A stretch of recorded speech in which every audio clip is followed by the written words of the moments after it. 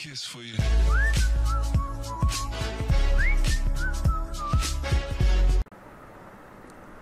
Bismillahirrahmanirrahim. Welcome to my another video on Android app development. And so guys, this will be the part 2 of my video series on Sound Recorder Pro app using Android Studio. Alright guys, so without wasting any time, let's get started. So first of all, let's try to change the colors. So here we will use the primary color, that will be green.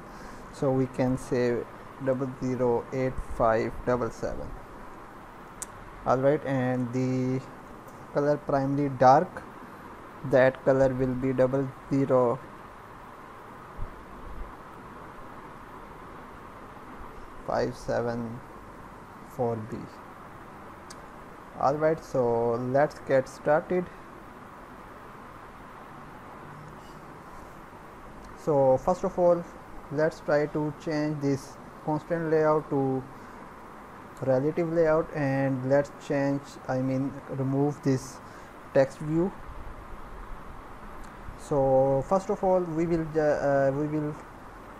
change the style of our activity. So we need to change from dark action bar to no action bar, because we need to use our own toolbar. So here we can have our own toolbar. So what we can do, we can set the width to match parent and wrap content to the height.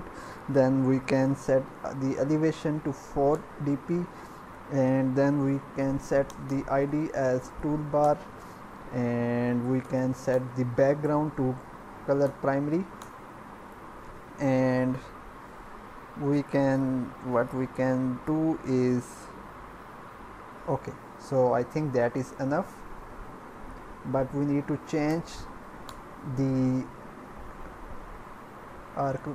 color primary color. So what we can do, let me change it.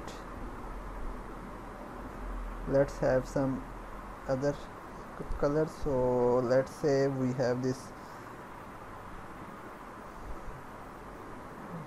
pink color, and let's also say this color.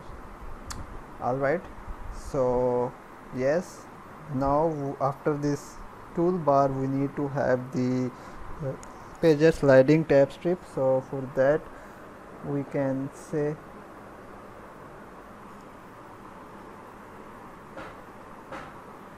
pager sliding tab strip. Then we can set the width to match parent, and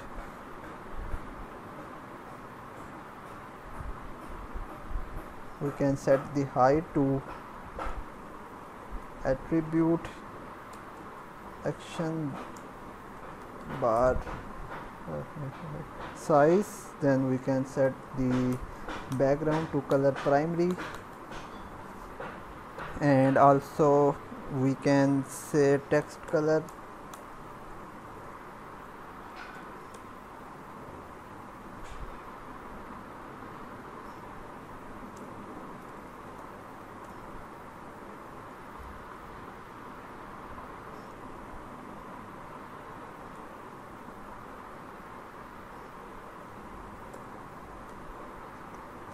Color will be white.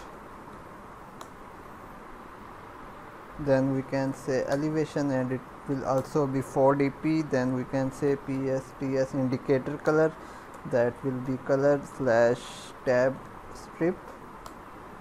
Then we can say psts indicator height, and it will be 5 dp. And finally we can say should expand, and it make it true. Then we can create our tab strip color inside our colors.xml, and what will be this color.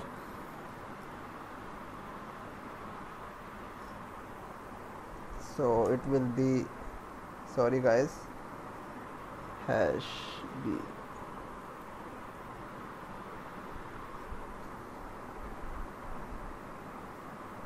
Alright, so now we have this tab strip here, Then we now need to have a view pager that will be with the fragment layout. So here we can say view pager, and it will be match parent, and the height will be 0 pixel, and then we can set the weight. Okay, so I think we need to make it to linear layout. Then we can say weight, it will be 1, and then we can set the background to white, and finally we can set the ID as pager. Alright, so after this pager we will have the frame layout, and it will be match parent, and let's set the ID to container.